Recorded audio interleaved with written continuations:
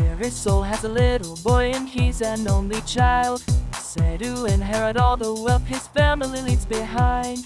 Blessed with his dashing looks, he was an enviable young man. But the catch is he has a problem no one understands. The only toys he played with were his dolls and figurines. The only clothes he ever wore were pretty girly things. Secretly taking brushes from his mother's vanity, layering on the makeup to contain his sanity. The people wouldn't get too near. They always kept a distance from him out of fear. And that's why, as far as anyone could tell, he was all by himself.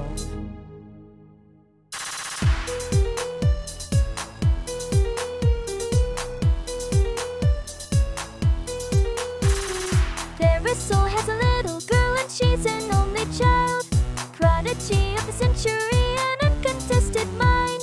Going to college, 6 years old, she wants to understand everything there is to learn about the heart of man. What is the reason warfare keeps repeating over time?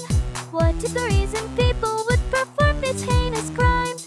So that she could understand even a little bit, she won't stop her research for as long as she would live.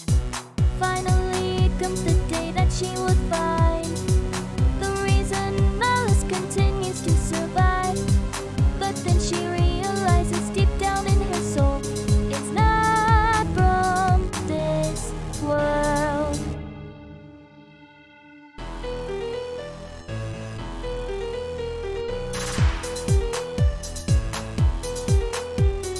Barisol has a little boy and he's an only child.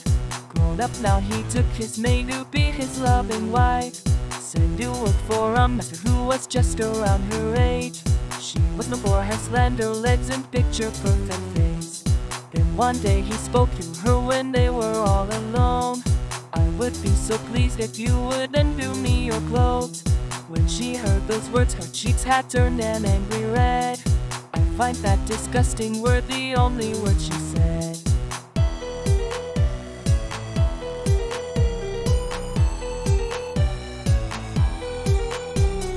Barisol has a little girl and she's an only child.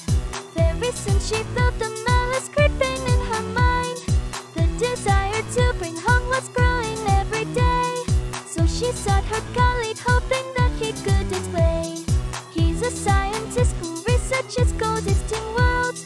He came up with a solution for the troubled girl. If you can erase your other self entirely, that would be the only way that you can find your peace.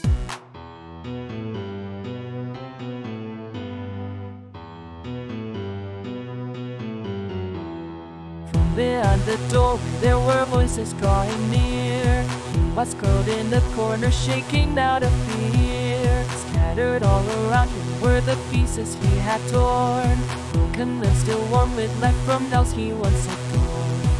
And there, inside of the mirror, he was able to see another universe. A woman who looked exactly like himself. She reached her hand out.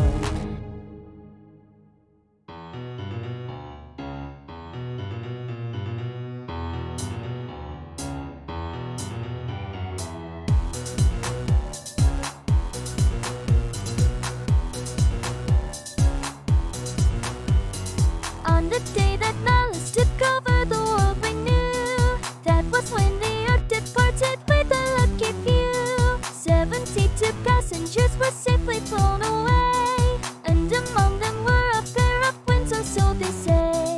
Right before the girl had tried to kill her other half, she realized her colleague's words were but a clever trap.